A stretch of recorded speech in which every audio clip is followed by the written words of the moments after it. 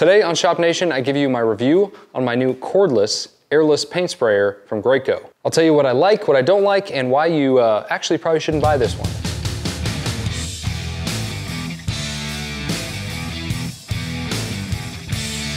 What's up you guys, I'm Travis, this is Shop Nation, and after many requests, I will do a tool review on the new cordless airless paint sprayer from Graco. Now if you've watched the channel in the past, you know that I've used a corded version of the Graco airless paint sprayer for a bunch of projects. I actually really liked it. I did a separate review on that if you want to go check it out. But I've since upgraded to a cordless version, which uses this DeWalt battery down here, that has a lot more versatility and adjustability. Now I'll start right off the bat by saying that this model is about twice as expensive as the corded version that I did a review on before. And actually in that original review, I go through kind of the 3 different groups of these sprayers offered by Graco. And this one exists in kind of that upper category. But hopefully this video will help you answer the question of, is it worth that much more money?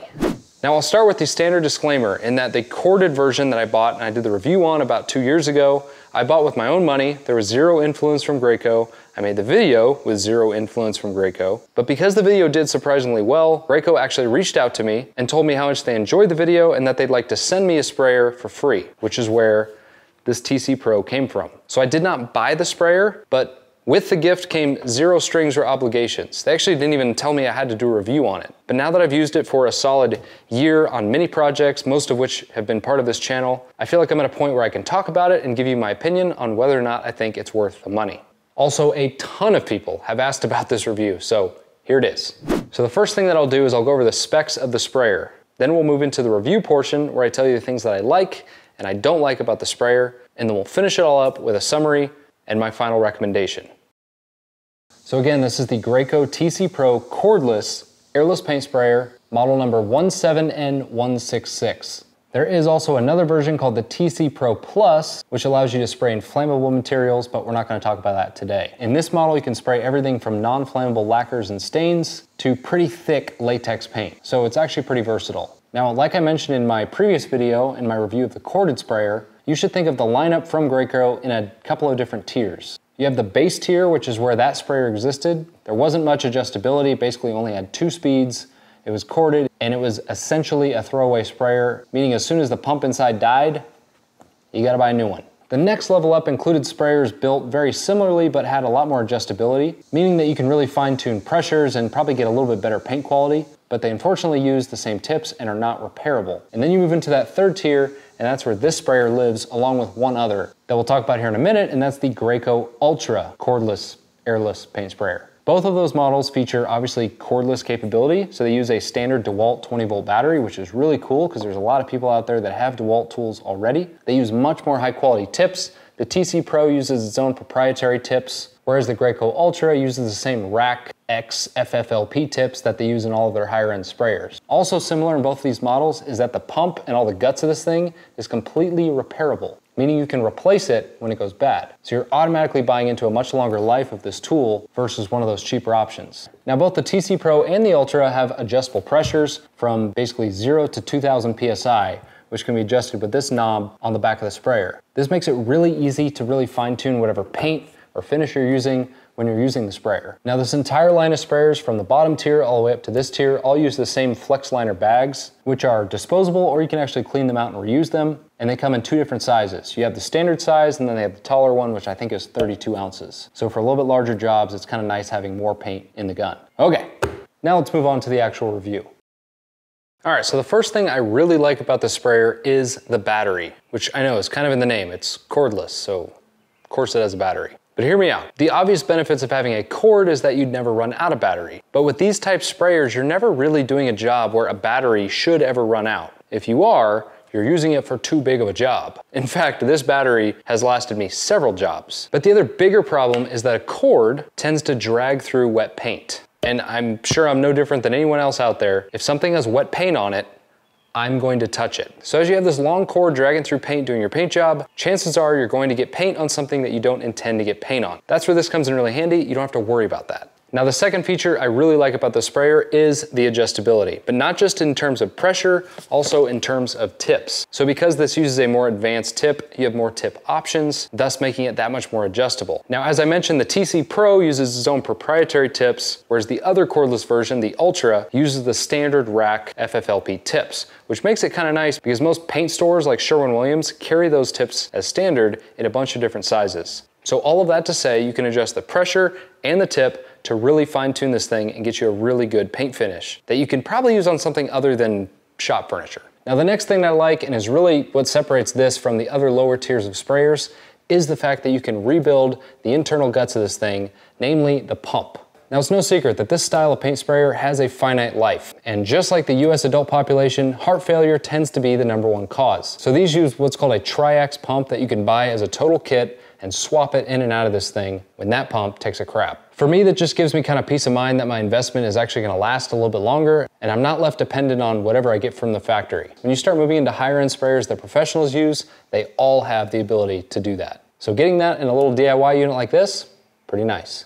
And for number 4, my favorite thing about these sprayers are the tips themselves. So we already talked about the ability to rebuild the pump, much like a more expensive sprayer. Well, those more expensive sprayers also use much better tips like these. This TC Pro uses a very similar tip, whereas the Ultra that I've already mentioned before uses the exact same tips as the higher end sprayers. If you look at the two tips side by side, one from the lower end sprayer, one from this style of sprayer, you can immediately see the difference. They clog less, there's a lot more variation available, and they're just made of better material. So kudos to Graco for going with really nice tips on these little DIY sprayers.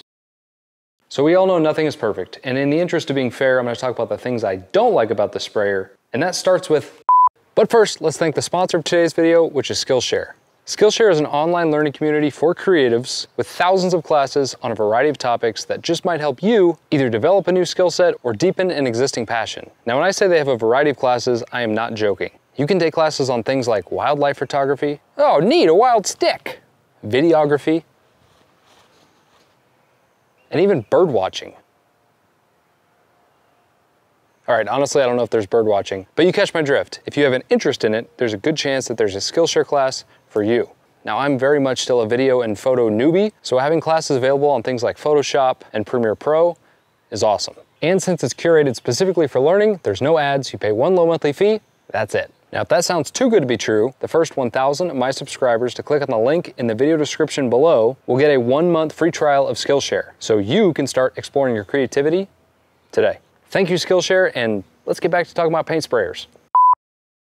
And the first thing is actually the weight. So you obviously have the added weight of the battery, plus because I like using this larger paint reservoir, this 32-ounce version, it just becomes really heavy in your hands as you're making this motion over and over and over. Now there's a caveat with that in that these are not intended for big paint jobs. So I would never recommend anybody paints an entire room or any large surface with this. So I could argue that you probably should never be at a place where your arm's getting tired, but even painting little cabinets and things I have around in my shop, I just felt my arm getting kind of worn out. Now the second thing that I don't like as much about this sprayer and its brother, the Ultra, is price. I gotta be realistic. If there's someone out there looking for an airless paint sprayer and they're looking at one of the lower end models that's $250 and then jump up to this one, which is over $500, that's a pretty big difference. And if I were you out there, I would really want to understand what I'm getting for that extra $300 and if it's worth it for me. Now there's obviously much more expensive sprayers out there, and I already kind of talked about why I think the price is a little higher, mainly the replaceability and the higher quality components they use with it, but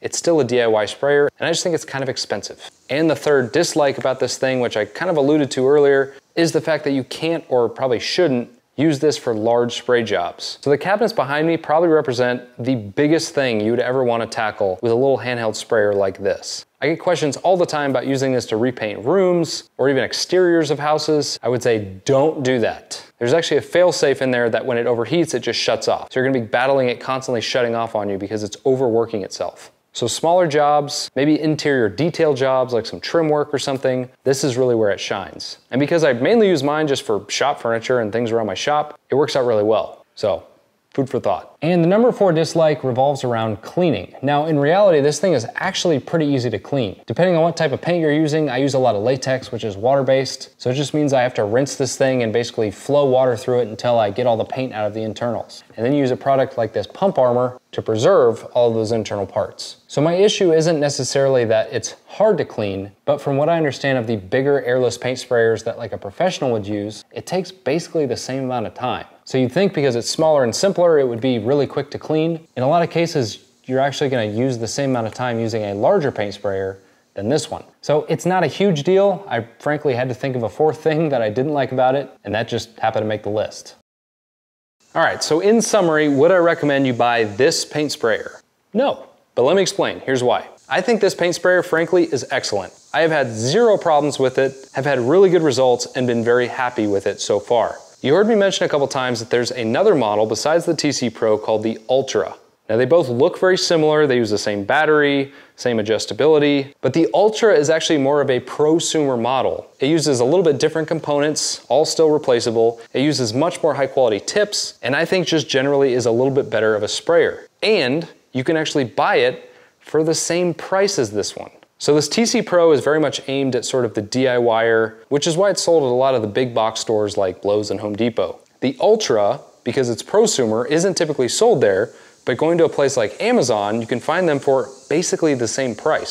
So if I were to give you any advice on buying a cordless, airless paint sprayer from Graco, I would say absolutely 100% go buy the Ultra. And of course, I'll have that all linked down in the video description below, but I just think you get much more bang for your buck versus the TC Pro. But if a TC Pro is maybe all you can get in your area, it's still a great sprayer and I would recommend it. I really hope you guys enjoyed that review. More so, I hope it was helpful if you're in the buying process of deciding which sprayer you want to go with. If you're looking for just a cheap sprayer that you're going to use very seldomly and you don't care about being super precise in the adjustments, just go for the cheaper corded version and save yourself some money. But if you can see yourself using this type of sprayer at any frequency, especially on things that you really care about the paint quality, I would definitely go with the cordless versions. If the video was helpful, hammer the thumbs up button. If you're new to the channel, consider subscribing and watch me put these things to work. I will catch you guys on the next project, and until then, keep pursuing, shop, and painting greatness.